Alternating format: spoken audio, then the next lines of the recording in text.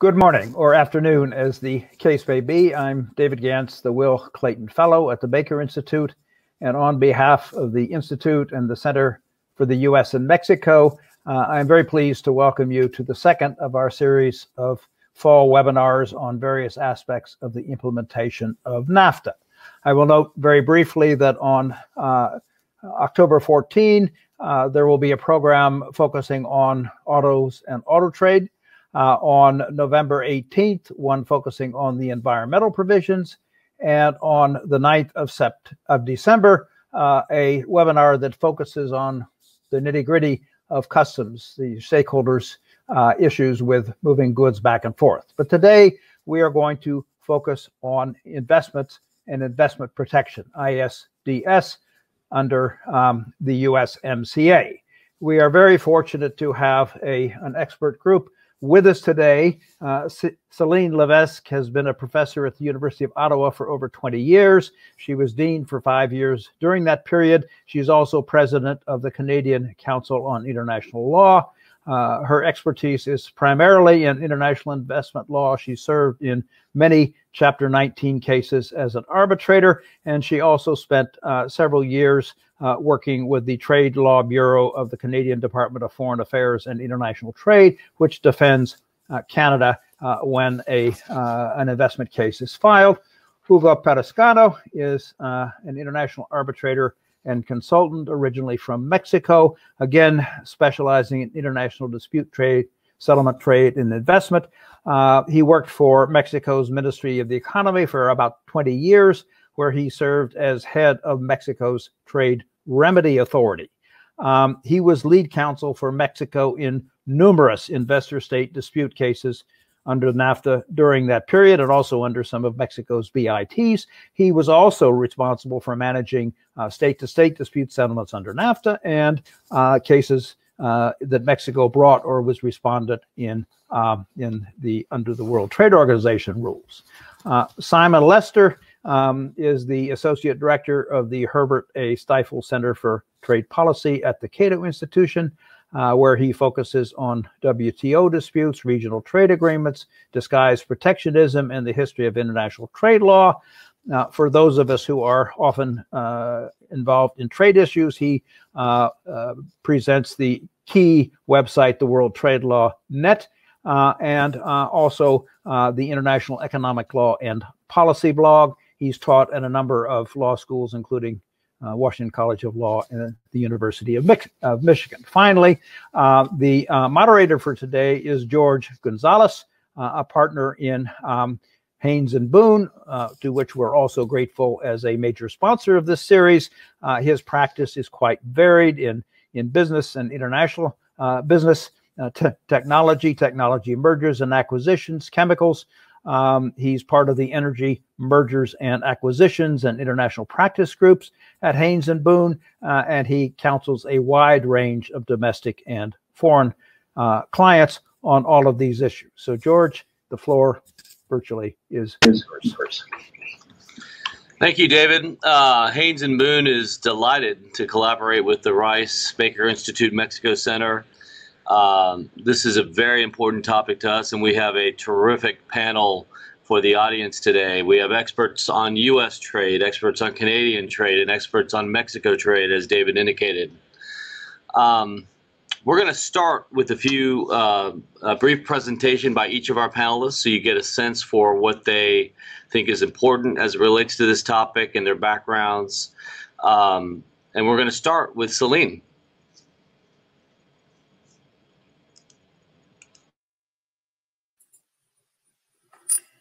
First, I'd like to thank the Baker Institute and Professor David Gantz for their kind invitation, and thank you, George, for your opening. It's a pleasure to join you today from Ottawa, where it's not winter yet, you'll be glad to hear. As mentioned in the introduction, the USMCA has changed dramatically the way disputes between investors and states will be resolved in the future under the agreement. In particular, after a 3-year transition period, investor-state dispute settlement, or ISDS, will no longer be available between the US and Canada. In my introductory remarks, I'd like to focus on this and explore one question. What are the implications of eliminating ISDS between the US and Canada in terms of remedies for investors? In order to do so, I'll consider two alternatives. The first one is domestic remedies. During the debates on this subject, you may have heard statements to the effect that ISDS is not needed between the US and Canada because both countries have sophisticated court system, etc. I'd like to test that a bit, looking at the protection US investors could expect from Canadian courts to see if it would be equivalent to what such an investor could get under NAFTA Chapter 11. And the second alternative I'll look at is state-to-state dispute settlement under the USMCA. Of course, this would not provide a direct remedy to investors, but again, I'll explore what might result from such a process. So starting with domestic remedies. Let's imagine a US investor that suffers damages as a result of government measures in Canada. What kind of remedies can it expect from the courts? Before answering this question, I'd like to set the stage a bit by briefly recalling Canada's experience under NAFTA Chapter 11. I'll only refer to arbitrations that led to a final decision or to a settlement. So based on publicly available information, I get to 18 cases in about 24 years. 10 wins, 8 losses, including 3 settlements that provided for the payment of compensation by Canada. So back to domestic alternatives to ISDS. One might ask, if these cases had been tried in Canadian courts, would the 8 investors have gotten equivalent remedies or monetary damages? To answer this question, I'll refer to research done by some Canadian colleagues, Professor Armand de Métral and Robin Morgan in 2016. Their research was broader than the cases I just referred to. They looked at 35 claims against Canada by US investors, even those that never proceeded or were withdrawn. What they found was that out of the 35 claims at the time, a majority would not have received equivalent remedies as they could have under NAFTA Chapter 11. There's no time to explore their findings in any detail, but I'll give you a few hints so you can get a flavor of the reasons. First, Canada does not have constitutional protection of property rights. So while the protection of compensation for expropriation is well established, it's not equivalent to US takings law, and expropriation without compensation can legally occur. Number 2, while the Canadian Charter of Rights and Freedom does include a provision on equality and non-discrimination, it does not apply to corporations. And 3, when a US investor challenges a law itself or an administrative action, it may get the law invalidated, say because it's unconstitutional, or obtain a favorable judicial review, but it generally will not be able to obtain damages. So don't get me wrong, I'm not saying that such remedies do not have value. Indeed, they may just be what the investor was looking for. As a matter of fact, in many Chapter 11 cases against Canada, the US investors did have recourse to the domestic courts. However, when they were left unsatisfied, they were able to turn to arbitration under NAFTA Chapter 11. So let me close the loop on domestic remedies. Based on the analysis performed by Professor de Métral and his colleague, and if we look only at the 8 claims that led to the payment of damages, the majority would not have received compensation in Canadian courts. So this provides a perfect transition to my second alternative. What about state-to-state dispute settlement under the USMCA? I'll say a brief word about basic rules before raising some questions. First, while ISDS will not apply between the US and Canada after the transition period, the obligation of the investment chapter, Chapter 14, will continue to apply between the US and Canada. So if you look at the scope of Chapter 31, state-to-state dispute settlement, it provides that the chapter applies to the avoidance or settlement of disputes between the parties regarding the interpretation or application of this agreement, and when a party considers that an actual or proposed measure of another party is or would be inconsistent with an obligation of this agreement. So in terms of scope, this provision appears capacious enough to cover investment disputes. I will not cover the procedures as such for state-to-state dispute settlement, and other panelists may, so I'll just jump ahead to remedies as this is my focus. Article 3118 of the USMCA provides for the implementation of the final reports of panels. In broad terms, this article provides that if a finding is made that the measure at issue is inconsistent with the party's obligation in this agreement, the disputing parties, and I quote, shall endeavor to agree on the resolution of the dispute. And the resolution of the dispute is defined as comprising the elimination of the nonconformity, if possible, the provision of mutually acceptable compensation, or another remedy the disputing parties may agree.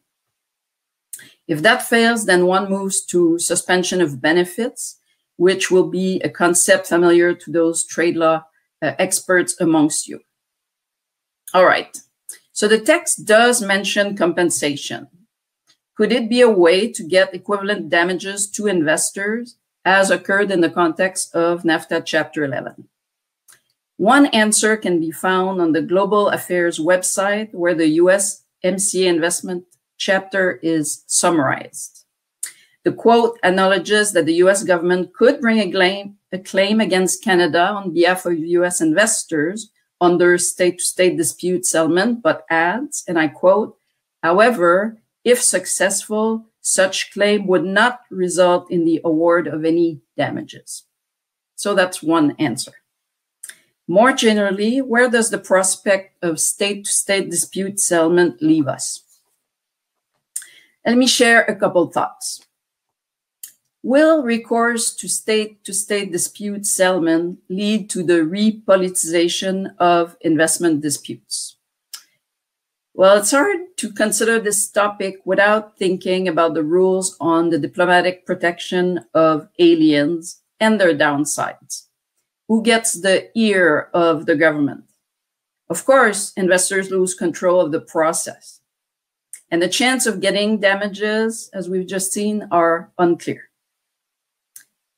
I also wonder whether such recourse would fundamentally change the nature of the remedies available under international investment law. There used to be a clear distinction between trade and investment law remedies. For trade, the remedies were prospective.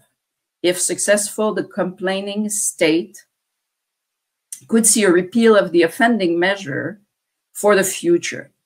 For investment, the remedies were retrospective. The aggrieved investor could get compensation for past damages, but the measure itself would stay intact. As the USMCA changed this paradigm, at least between the US and Canada, I'll just stop there. I hope my remarks on the implications of eliminating ISDS between the US and Canada have provided some food for thought, and I look forward to the discussion. So I'll pass the floor to Hugo Perez-Cano. Thanks.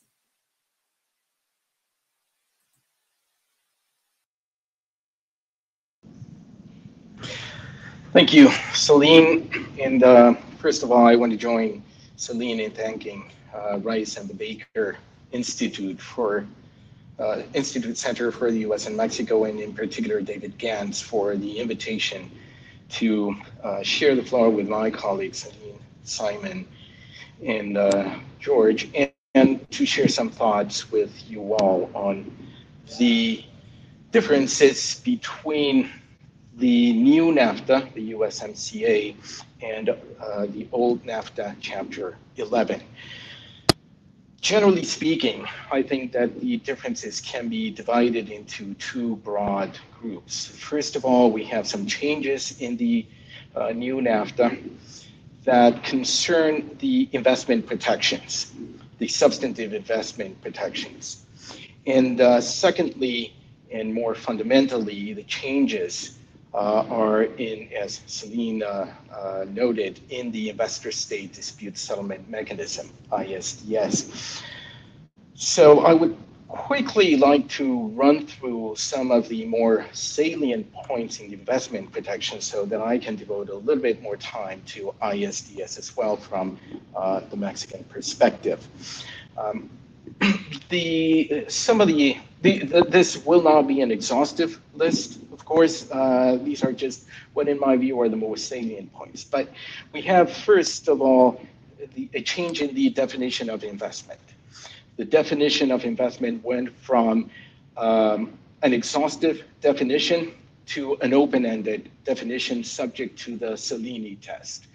So if we look at both definitions, NAFTA Chapter 11 says investment means, and then lists all the investments, all the covered investments under NAFTA Chapter 11. And in Chapter 14 of the USMCA, we have investment means every asset that has the characteristics of the investment, and then refers to the Cellini test. So commitment of capital or the resources, the expectation of profit or gain, and the assumption of risk among others. So that is one, and we may later be able to discuss some of the implications, but that is one important change. Then there are a bunch of clarifications that are either new to the NAFTA or in the NAFTA context, or that are not new but have been incorporated, that were lying around in the Commission notes of interpretation, and but in any rate, they've been there for a while. And this include, for instance, the Free Trade Commission of Interpretation notes concerning the minimum standard of treatment, transparency provisions, expropriation, specifically indirect expropriation. They've been now incorporated into the chapter. There are a few others that are new, again, in the NAFTA context, but still mainstream in the context of the discussions between countries, such as, for instance, the compensation in the case of armed or civil strife has now been promoted to an individual status. It's now an individual provision in and of itself. There are some clarifications to like circumstances in the context of national treatment and a most favored nation treatment, and the incorporation of a mild provision on corporate social responsibility. And perhaps the last change that I will refer to is the provision on subrogation, which was purposely left out during the NAFTA negotiations, and now it is incorporated into the chapter. But let me now turn to investor-state dispute settlement. Of course, as Celine pointed out, the US and Canada opted out of ISDS entirely, and Mexico and the US ended up with a very washed down investor-state dispute settlement mechanism. And the first change that I would like to point out, and in my view, the more fundamental one, is that as far as I know, this is the first time that the US does not place the protection of US interests at the forefront. So based on a myopic view of the economy and international trade and investment, perhaps, but the US has walked away from what has been a central element in its foreign policy, which is the protection of US interests, not only within the US, but abroad. And to put it in context, I would like to refer to the original NAFTA negotiations. As some of you may know, this was originally a Mexican idea. Mexico was the first to propose to the US to have a free trade agreement. There was a meeting between President Salinas and President Bush, George Bush Sr.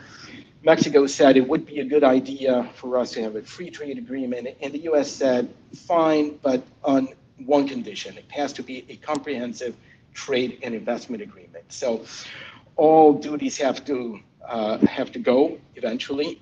We can discuss phase-out periods, but all tariffs have to be eliminated. We have to incorporate what was then the new topics being negotiated in the Uruguay round, trade in services and intellectual property, and a comprehensive investment chapter with ISDS and significant liberalization on the part of Mexico. A few months after Mexico and the US began the discussions, Canada approached the US and Mexico and said, Canada and the US have a free trade agreement that covers all of these points, so it would be a good idea to make the NAFTA trilateral. And one of the conditions that the US imposed was that there be ISDS between the three NAFTA parties. The investment chapter in the 1987 FTA did include investment protections, but did not include ISDS, and that was one of the conditions for the US. So fast forward 25 years, and the US has now walked away from that. What was at the time a fundamental point of negotiation.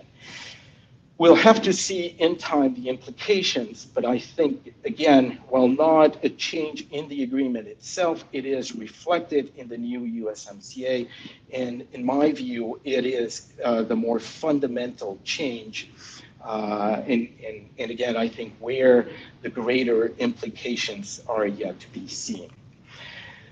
In terms of the provisions or the mechanism itself as between the US and Mexico, for 3 points two points to make. The first one is that for investments in general, only claims for breach of national treatment, MFN, and direct expropriation are admissible. So no more claims for breach of fair and equitable treatment, or more broadly, the minimum standard of treatment, no performance requirements, no indirect expropriation, no claims for breach of the transfer provisions, and so on and so forth. And even in the context of most favored nation, it excludes more favorable treatment that either of the parties may grant to other countries under free trade agreements. So even there, it is more limited. For 5 specific sectors, claims for breach of all other provisions, those and all other provisions of NAFTA or the new NAFTA Chapter 14 can be brought, but again, they are significantly restricted. So the 5 sectors, they're restricted in 2 ways. In terms of the sectors themselves and what they encompass, and because they have to be tied into government contracts. So the 5 sectors are oil and gas, where the activities are controlled by the state, telecom services, but where they are provided as a public service on behalf of a party, transportation services, likewise, when they are provided to the public on behalf of the party, the supply of power generation, so not distribution, only power generation, and again, as a public service on behalf of the party, and certain infrastructure. So again, very limited. And the third the third difference that I would like to refer to, and I'll stop there, is that in the NAFTA negotiations, the 3 NAFTA parties consciously moved away from the exhaustion of local remedies rule, and now they've incorporated. There is an obligation to exhaust local remedies, or at least to resort to domestic courts for at least 30 months. And that entails some of the problems that Celine has already referred to in the context of remedies, and a few others. But I will stop there, and hopefully we'll have a chance during the question and answer session to discuss some of the implications.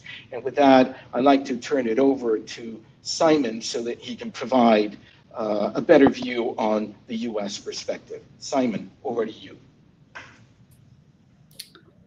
Thank you very much, Hugo. Thank you to the Baker Institute and for David Gantz for inviting me to be part of this. Good to be here with my fellow panelists and for the audience out there somewhere virtually. As the American on the panel, it makes sense for me to focus on the U.S. perspective on ISDS. And in particular, what I'm going to do is I'm going to talk about how we got to where we are with ISDS in the USMCA, and then where might the U.S. be going now. And I think in doing so, I'm going to kind of pick up on some of the themes that Hugo brought up. So to take us back in time a bit, when the NAFTA was negotiated, as people probably know, it was extremely controversial here in the United States. There was a heated political debate, which continues to this day. What's interesting, though, is that ISDS and investment protection were not a big part of that initial controversy, even though including ISDS in NAFTA was one of its biggest innovations.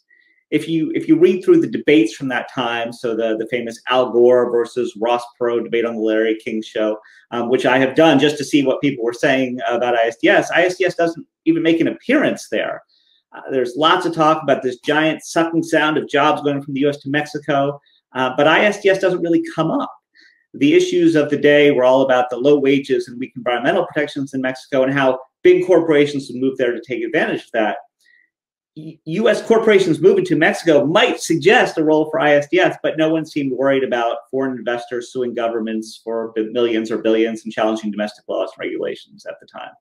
And I think the simple explanation for this is that at the time, ISDS litigation was in its infancy.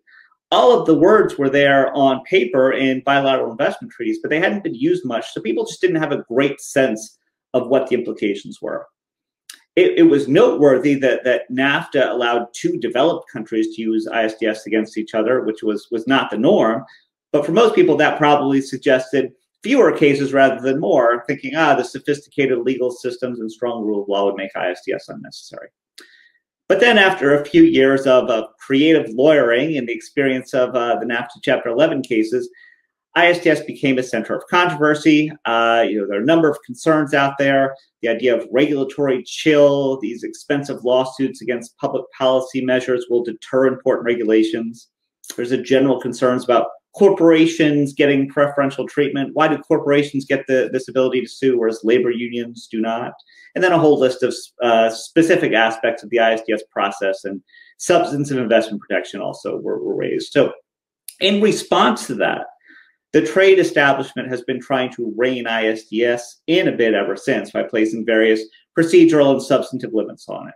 NAFTA Chapter 11 was a pretty broad, traditional investment protection agreement, whereas more recent agreements have narrowed things somewhat in terms of both the substance and the procedure. And I think it's fair to say that it's harder to win cases under these new rules than it was under the old rules.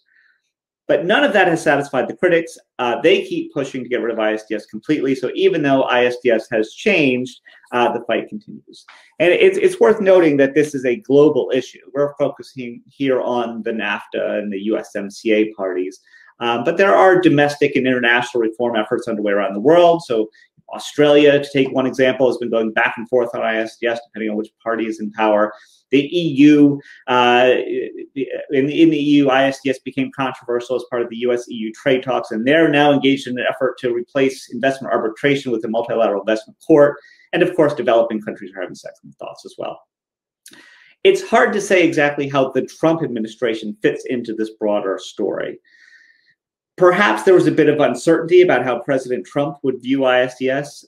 He does like to sue, so that might have suggested he would be a big supporter of it. But ultimately, the combination of generalized nationalism plus a specific desire to have more U.S. investment at home rather than abroad seemed to push towards a scaling back of ISDS in the USMCA. A key player here is the U.S. Trade Representative Robert Lighthizer, who has said he sees ISDS as subsidizing U.S. companies who invest abroad, and that's something the Trump administration wants to see less of. Then in 2018, When the Democrats took control of the House, the anti-ISDS sentiment in Congress increased. ISDS tends to be supported more by business groups and Republicans, with more skepticism from Democrats. And so these are the political dynamics that left us with a USMCA that, as my colleagues on the panel have explained, significantly pulls back on ISDS. And it's clear that it was the U.S. Pushing for these changes. Canada and Mexico are generally supportive of some form of ISDS, although they do have their concerns as well. Celine and Hugo have done a good job giving us a basic overview. They've done all the heavy lifting in terms of where we've ended up. I'm just going to add one quick point about state-to-state dispute settlement that I thought was worth noting. So the USMCA has this roster of 30 panelists who are available to hear state-to-state complaints. And if you look at the list, there are certainly a lot of trade lawyers on there. So you might ask whether trade experts will be able to handle these investment issues. There is some overlap, but they aren't the same. I will note two things, though. The first is that both of my co-panelists are on that roster, and they clearly know ISDS. So there are investment experts on the roster that we can turn to. Also, by my count, 5 of the 10 roster members put forward by the U.S. have an international arbitration background, and you could take this different ways. I mean, if you could take that to suggest that the U.S. sees Chapter 31 as an appropriate forum for investment disputes and wants to make sure that it can use it for that purpose. On the other hand, it might just be that the particular Trump administration officials in charge of this came from that field and put forward the people that they knew from their past practice. So that's how we got here and what we have with ISDS and the USMCA. So let me talk now a little bit about where things are going, or may be going, in terms of future U.S. policy on ISDS. I would say that the issue is far from settled. Regardless of who is president in the next term, Trump or Biden, whoever comes after that, and regardless of who controls Congress, the Democrats or Republicans, I would say there's likely to be a debate over this in each prospective agreement that's being considered. And I can't say with great certainty where things will come out. There does seem to be a trend away from ISDS, but will it ever completely disappear? I'm not so sure, especially with regard to past agreements, which are very difficult politically to revise or to terminate. Importantly, I think ISDS is still there in the U.S. Trade Negotiating Authority statute that was enacted by Congress in 2015 as a required component of U.S. trade agreements. So, and that should mean something, although who knows anymore, to satisfy the terms of the Trade Negotiating Authority that's been granted to the executive branch. The U.S. administration should include ISDS in its comprehensive FTAs. Now, it will be interesting to see what happens with the next grant of Trade Negotiating Authority. Things may change. So let's now just talk about the various players to watch here going forward and their view of ISDS. So we've got the administration, whoever it's going to be, we've got Congress, and we've got various interest groups. With regard to the administration, obviously it depends who wins the election. My sense is that the core of the Trump trade policy team, and when I say that, I'm thinking here of U.S. Trade Representative Robert Lighthizer, they're pretty strongly against ISDS personally. However, I think they are willing to compromise in order to get deals done. And I think the example that you see here is the special rules that apply to certain sectors in the Mexican economy. So, oil and certain other sectors are covered. Beyond that, there are certainly plenty of people in the Trump administration, State Department folks, USTR career staff, who are still for it. So in a Trump administration second term, I do think ISDS is still an option if someone with influence wants it badly enough. Now, as for a Biden administration, the Biden trade policy team is going to see an internal battle between moderate supporters of ISDS and adamant opponents. And I'm not sure who's going to win that.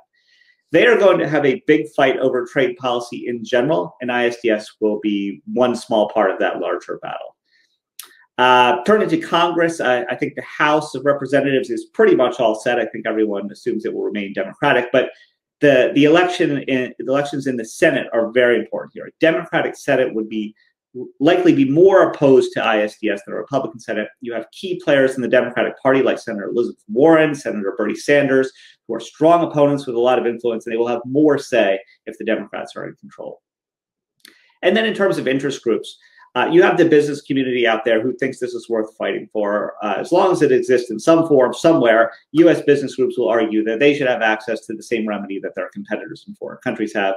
And on the other hand, you have these various NGOs who hate it and will keep lobbying against it. So these are all the players to watch in sorting out the particular balance of ISDS and U.S. trade policy going forward.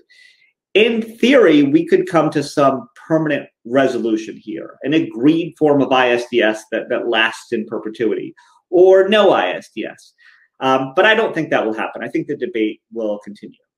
Now, maybe we just don't do trade and investment agreements for a while in the United States, which I think is possible, in which case the issue will be moot. But as long as we are out there negotiating these agreements, I think the issue will be contested. So I'll wrap up with that. Look forward to discussing more of these issues in the Q&A. And with that, I'll turn it back to George. Thank you, Simon. Really 3 terrific presentations by 3 experts in trade.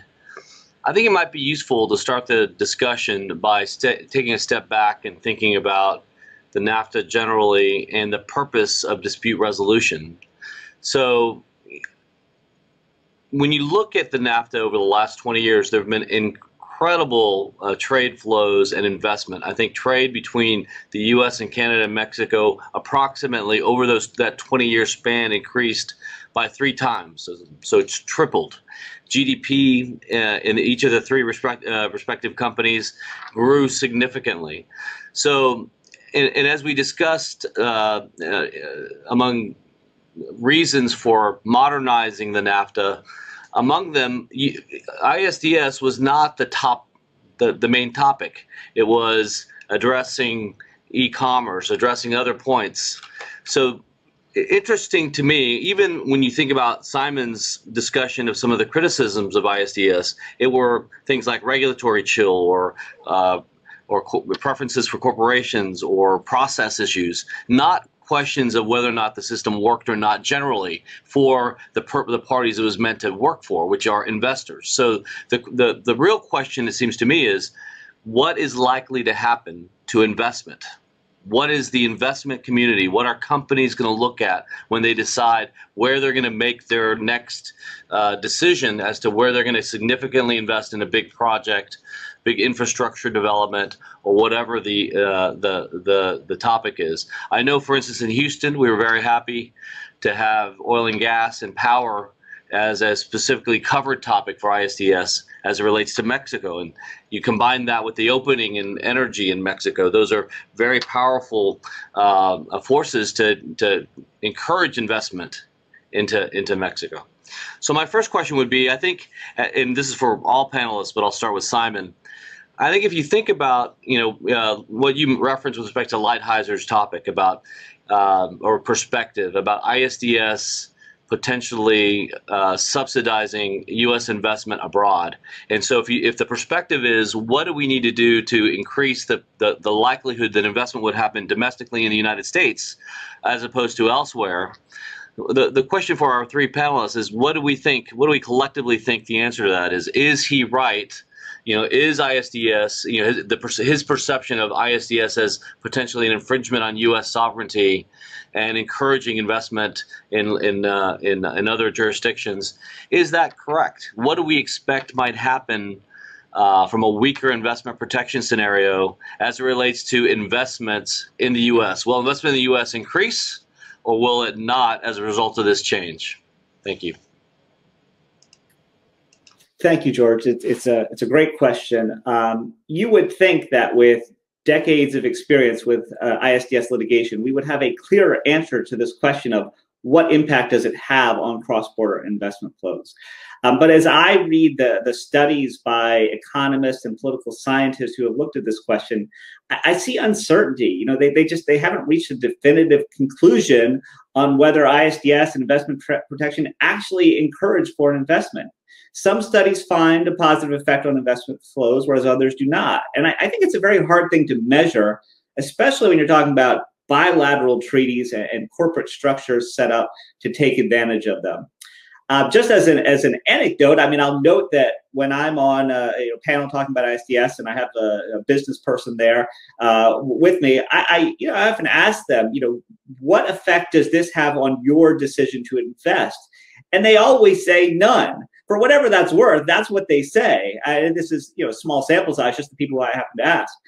What I think these USMCA changes will do is give us an opportunity for a natural experiment here.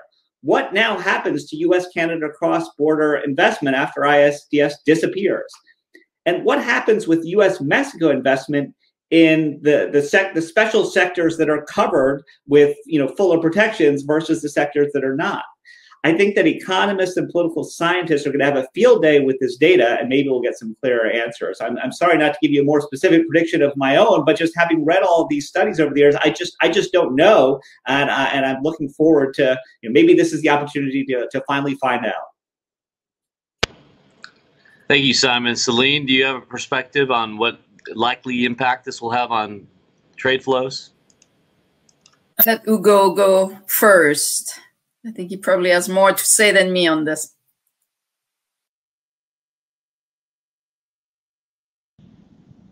Thanks, Celine. George, very happy to. I think we have to take a broader look. I disagree with Simon and many others that continue to hold the view that there are statistics that prove that ISDS does not improve investment flows. I think that is the wrong way to look at the issue.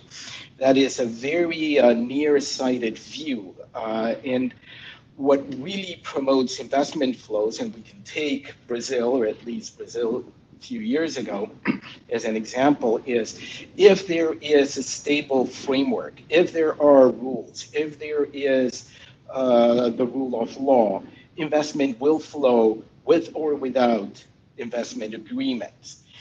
Investment agreements as a whole certainly help to improve investment flows. But going back to your question, George, you referred to how dramatically trade and investment flows increased after the NAFTA came into force. But that was not, investment flows were not the result of the investment chapter. It was the result of the NAFTA as a whole, including the investment chapter.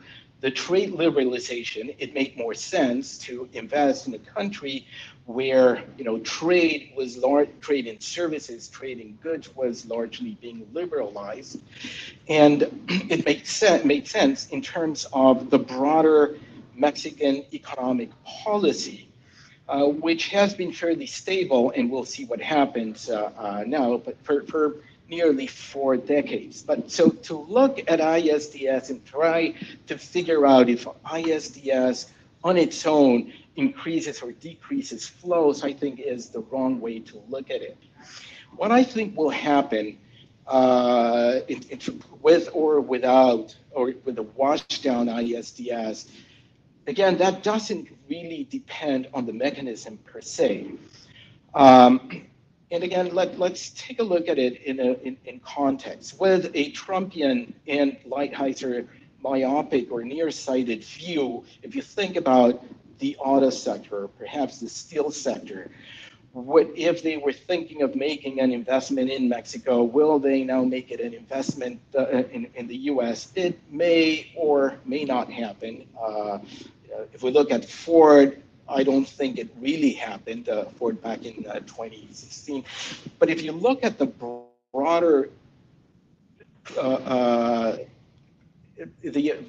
agents in the economy, take a look at Walmart. Will the lack of ISDS encourage Walmart to open another supermarket in the U.S.? Hardly. It's got its bases covered. It will open as many as are needed in the U.S., and it will seek to invest abroad. If there is an opportunity and there is certainty to do it in Mexico, it will do so. And Walmart is one of the largest employers in the world.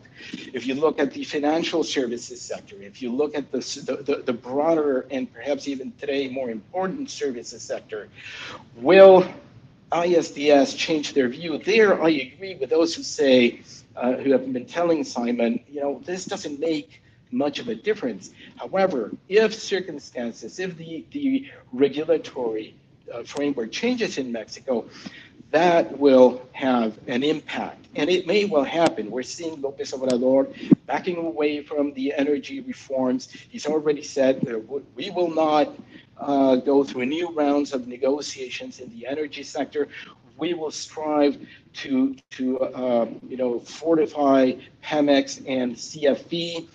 And you know, he comes from, he is really not a leftist. He is someone, many other considerations aside, he thinks that there should be a strong state intervention and strong state intervention in the economy specifically. And that may well change the panorama. And lastly, in this context, I would say where a U.S. investor is faced with the choice of investing in Mexico, bringing back its investment to the U.S. And again, I think of a Walmart, or perhaps investing in Costa Rica or Colombia, where the U.S. has other agreements. I think it's likely that the U.S. That U.S. investors will decide to make their investment elsewhere, where costs are higher, where there are good opportunities, and where they face more certainty, than bringing it back to the U.S. Thank you, Hugo. I think one of your broader points there is that the investment decision depends on many different things, not just the dispute resolution mechanisms. There's a whole panoply of influence points. And so as the economies continue to improve or not during this pandemic, that will be a big impulse as to where the investment flows go. But I do think dispute resolution mechanics, as it relates to a party's likelihood of getting the benefit of his bargain, those things are critical to the initial analysis of where do we go. And then once we go, how do we protect the downside with respect to that investment? And I'm going to come back to you, Hugo, about specific points as to AMLO and how these changes may affect his policy goals. But Celine, I'd like to ask you, in your presentation, you discussed how in Canada there is not the similar provision like the U.S. Fifth Amendment, which is a protection or prohibition on takings without just payment. You also discussed analyses where had some of these disputes gone to Canadian courts, the likelihood is that a Canadian court would not have provided damages. So if sophisticated investors are looking at these components, not a built-in system of protection at a constitutional level with respect to unjust takings, together with an analysis of what would have happened to some of these Chapter 11 disputes had they gone to the Canadian courts, are you worried at all about investment in Canada as it relates to those two topics? Thank you for that question. Not really, I have to say, and I'll build a bit on what my colleagues said before. I think investments decisions are made based on multiple factors. The Canadian and U.S. economy are highly integrated, and they'll continue to be in autos and energy, many other sectors where there's close relationships. So I don't think that it will matter, and I don't think probably most U.S. investor would be aware that Canada doesn't have constitutional protection of property rights.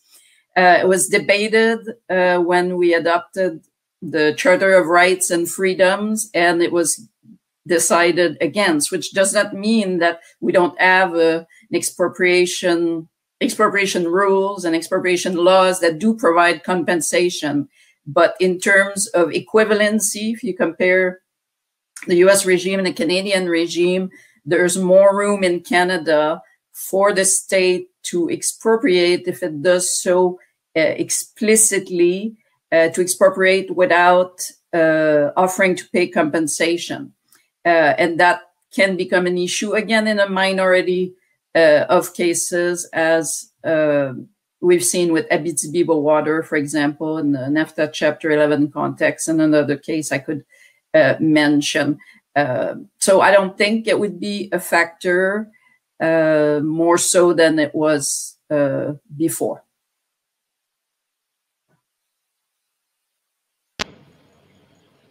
Thank you, Celine. Important differences between the U.S.-Canadian system that I think many people may not have been aware of. I'm glad to hear that there's not an expectation that that's going to be affect any significant change in investment. I'd like to go back to Hugo and ask what, as I said at the beginning of the discussion, in Houston, we were very happy to see oil and gas and power as specifically covered topics for ISDS. Obviously, those are big, significant topics to the economy of Texas and in the economy of Houston in particular. I think one of the elements that has not yet been fully understood is the scope of, for instance, the infrastructure item that's also addressed as a covered topic. We just had a recent discussion with some of AMLO's trade representatives, and one of the things that at least we understand is a key suggestion from the López Obrador is to look at the development of significant infrastructure in Mexico, unrelated to power and gas and oil. Specifically, one of the things he's talked about is an interoceanic pathway, sort of similar to the Panama Canal, that would cut across Mexico.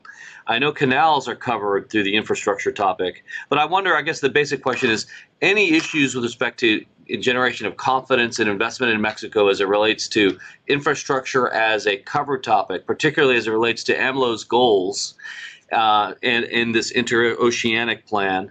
And are there other big projects that you think the Mexican government would like to attract investment to that may suffer from not being specifically on the list of 5?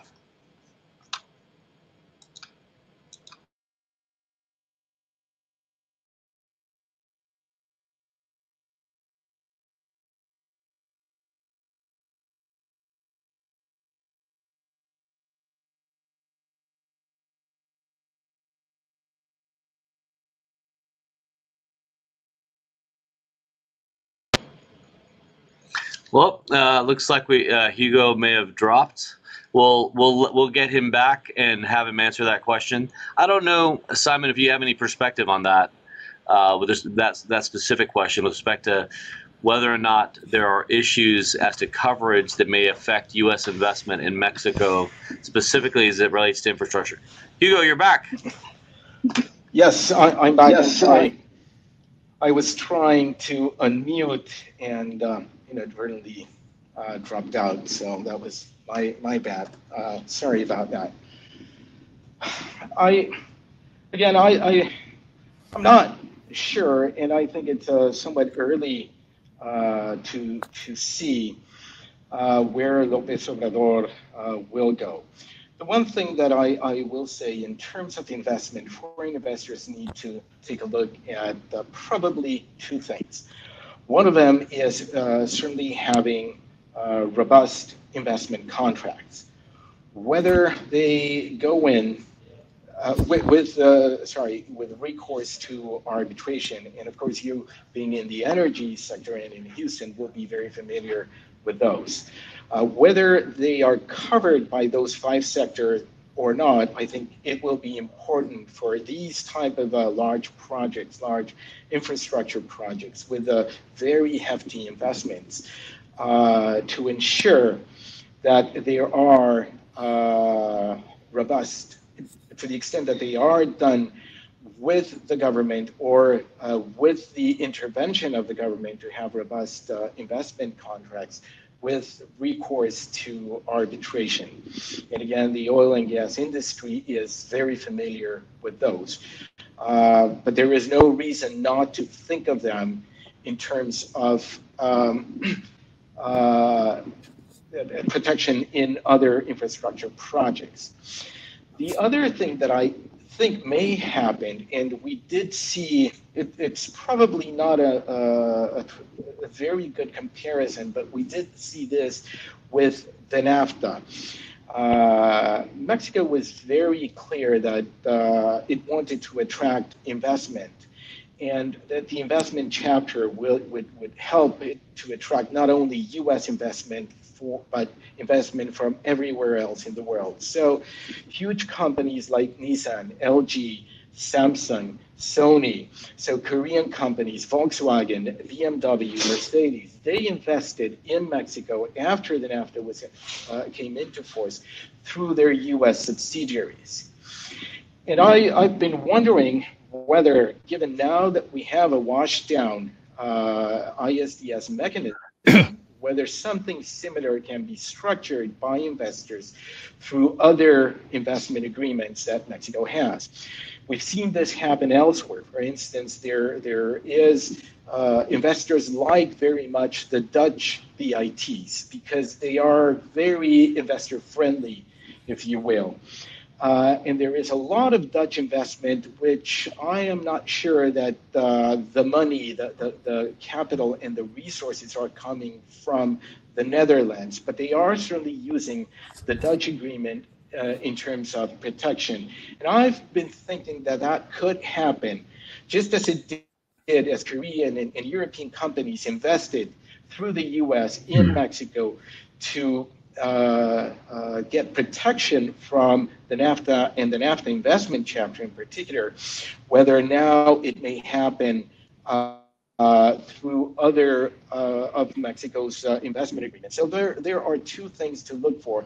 And in terms of AMLO's, whether he wants to promote, I don't have very high hopes for AMLO. And we're seeing where he's going. Again, I think that he comes from a background, from a PRI background where there was a very powerful state, in a very powerful state intervening in all sectors of the economy.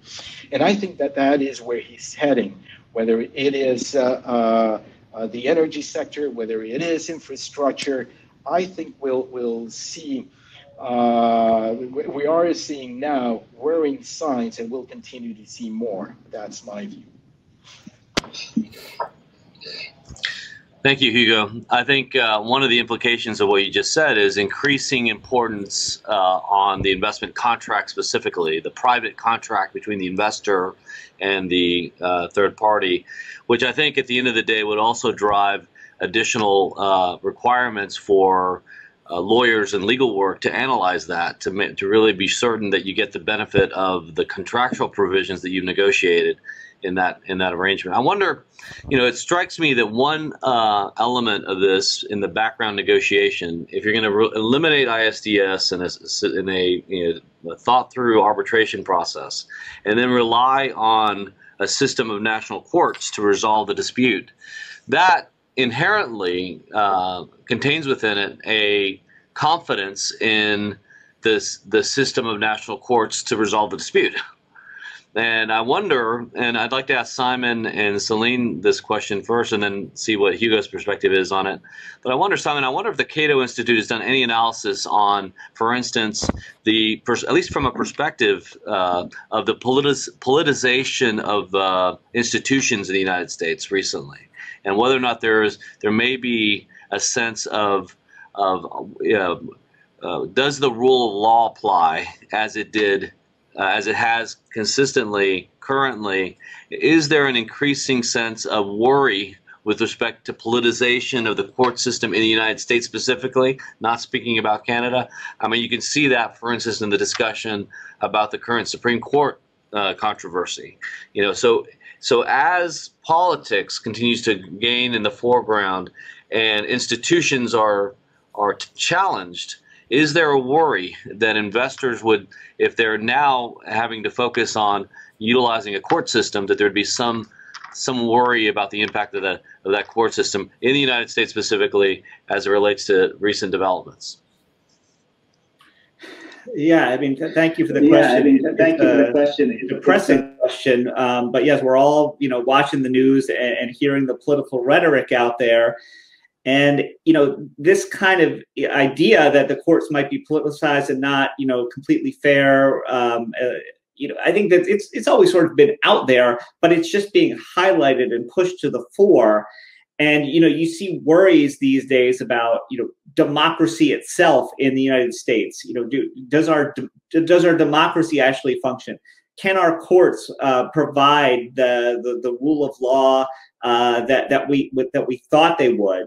When you just constantly emphasize the political nature of the Supreme Court and then lower courts, I think it's fair to ask, if you're an investor, an American investor, a Canadian investor, a Mexican investor, certainly a Chinese investor, are you going to get a fair shake from the U.S. courts? I want to believe that we are in a unique time, and that this too shall pass. I want to believe that. We're in the stretch run of this highly politicized, election. What happens after November 3rd? Do things start to go back to what we consider normal? Or does all of this just continue on at full strength? And does that start to have an impact on investment decisions? I mean, what we've seen so far in the midst of all this is a stock market that seems to be confident. Why are those investors so confident in the midst of all this chaos? I don't have a good explanation for it. So I think it's right to worry about these things. I hope that it's a bit overblown, and some of us are just spending too much time watching CNN or on Twitter, and that the real world of investment is a little more, sort of stayed. We'll see. We'll see. Thank you, Simon. I think your hope is everybody's hope that the institutions are reinforced over time. I wonder, Celine, do you have a perspective on this? Yeah, maybe I'll take a slightly different take on the question. One might wonder, because Canada agreed not to have ISDS in the USMCA between Canada and the US, whether this shows a change of policy. Are we not going to have ISDS anymore? And looking just at recent past practice, I would say no. I don't think Canada is going back on its general policy of having ISDS or an improved form, I'll come back to that in a minute, of dispute settlement resolution between investor and states. I'll just mention a few examples. The CPTPP that actually binds Canada and Mexico, there is ISDS. So between us, we go under a different agreement to resolve disputes. In the CETA agreement, Canada has with Europe, it's an investment court system, so a different model, but still a way to resolve investor-state disputes. And in recent bilateral investment treaties signed by Canada, we also included ISDS. So I don't think Canada is going to abandon this, as I think there is still a need for investor protection around the world where Canadian investors are involved. And the last thing I'll say is Canada so far appears to support or is committing to supporting a multilateral investment court. So one might question whether this is still ISDS or not, but I think we're still in the realm where it is believed to be important to afford some remedies to investors abroad. Thank you, Celine. I think your comments highlight that the changes in ISDS in the USMCA were really initiated by the United States. It was not Canada. If Canada is continuing to rely on ISDS and other trade agreements, and you don't foresee a change, that sort of reinforces the idea that this change specific to the USMCA was a U.S.-born concept.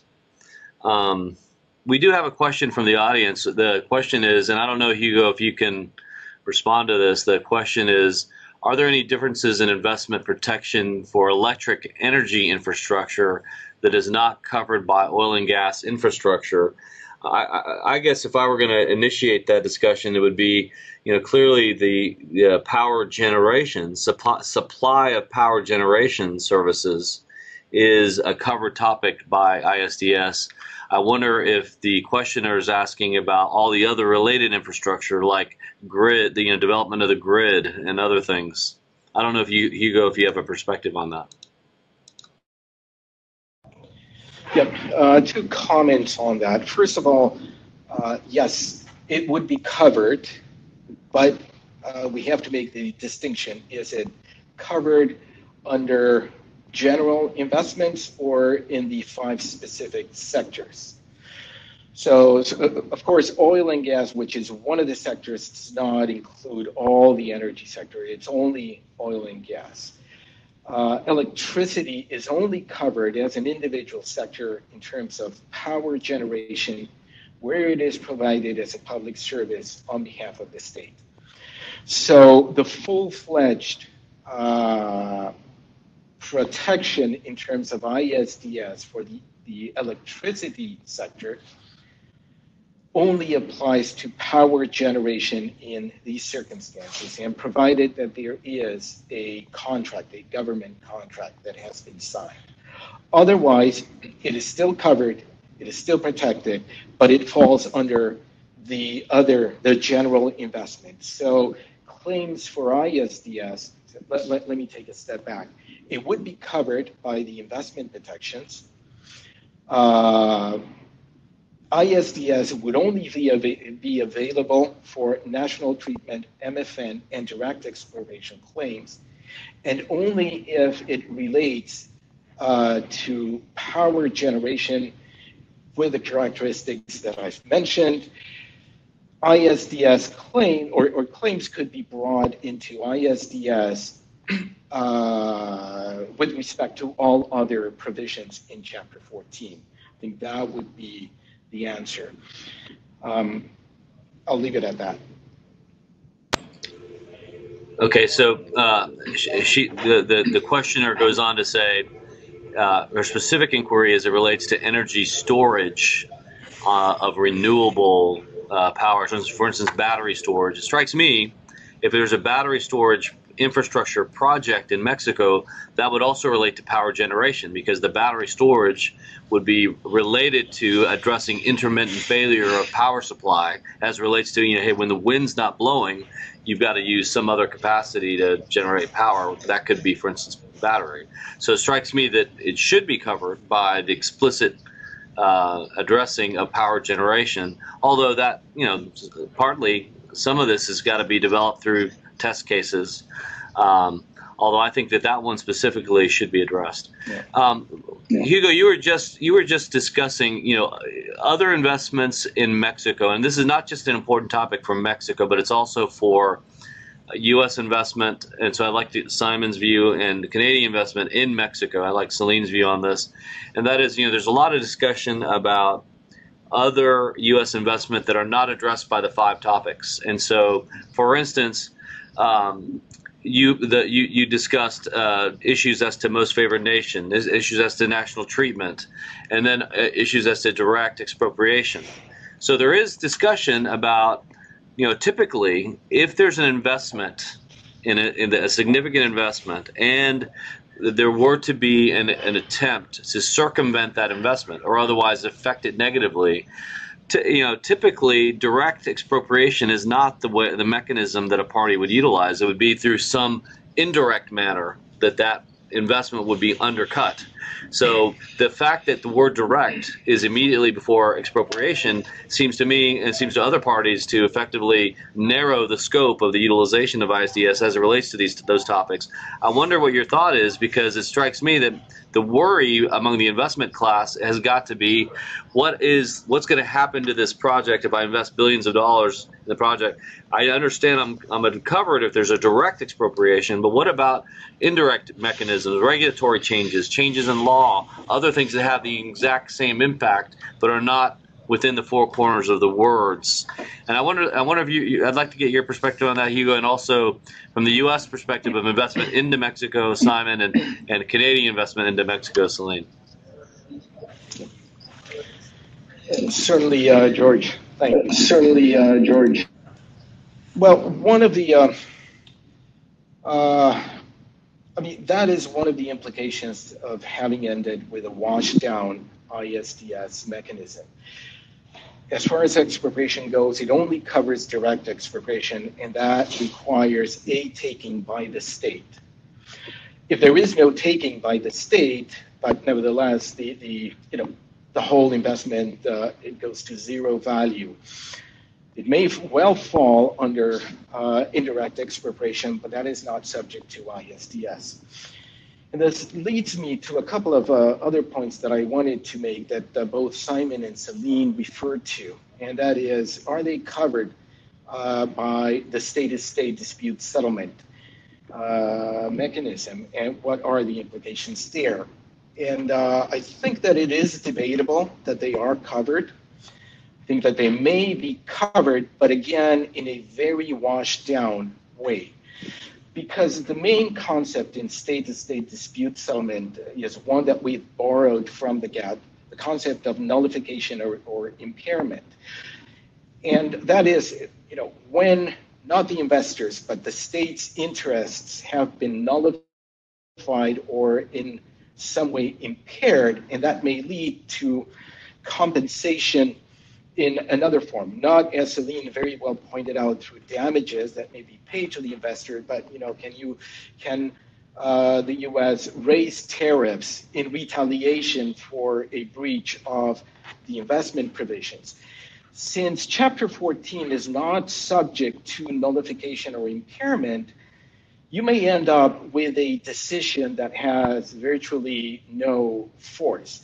Maybe a recommendation, a finding that perhaps, let's say in this case, Mexico has breached the agreement, but there is no compensation to the investor and no possibility of retaliation by compensating the nullification or impairment of benefits through Chapter 31. So even the whole investment chapter has been washed down, not only in the context of ISDS, but also in the context of the state-to-state dispute settlement. As far as Mexico goes, and I come back to your prior question that Celine and Simon referred to, what of the courts? The one bit of good news there is that the NAFTA, or the new NAFTA, the USMCA now, is Mexican law because of how Mexico, the status of international agreements in Mexican law. So a breach of the NAFTA can be taken directly to the Mexican courts, and Mexican courts would have jurisdiction to review allegations of breach of the USMCA. There would be, the remedy would not be damages, but they would have that jurisdiction. And this goes back, to a different question. Are domestic courts well equipped to deal with those international law issues? That's a separate matter. But at least, while the remedy, as Celine very well pointed out, may not be equivalent, Mexican courts would have jurisdiction to review whether Mexico has breached the USMCA directly. Thank you, Hugo. So there is a remedy. It's just a remedy in the Mexican courts. Simon, I don't know if you or Celine have a perspective on this potential indirect expropriation. Yeah, I'll go quickly. Go ahead. So yeah, just a quick point here, not to get too academic and theoretical about it, but there are conceptions of national treatment that are quite broad. And you might think of it as, well, we need to prove that the government was discriminating on the basis of our nationality and sort of, across the whole sector. But there's an argument that people have made that, look, we're a foreign company and we were treated worse than this one other domestic company over here. And that's enough for a national treatment violation. So, and that interpretation, I don't think is maybe not widely accepted, but I mean, I think there are avenues for making some of these kind of broader claims about sort of fairness and how we were badly treated in the national treatment and probably MFN context. So I would say for investors and their lawyers, all hope is not lost here. There may still be ways to get some of these claims in. Just briefly to answer the question about Canadian investors in Mexico. That if there was a claim, then it should be made under the Trans-Pacific Partnership Agreement, because in there you do have traditional ISDS and you have the provision on expropriation that covers both direct and indirect expropriation. So then investors could just avoid the USMCA and go to the CPTPP. Excellent. Well, I think we're near the end of our time now, and I want to thank each of our excellent and knowledgeable presenters. And I hope this has been a helpful exercise. I know I've enjoyed the conversation and learned a few things from our panelists. David, I don't know if you want to have any closing remarks. No, just to thank the panelists and you for making excellent presentations, very interesting, and I think very informative, certainly for me, and I suspect for most of our audience as well. So thanks again.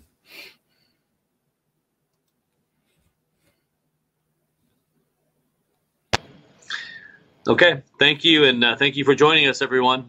Goodbye. Bye.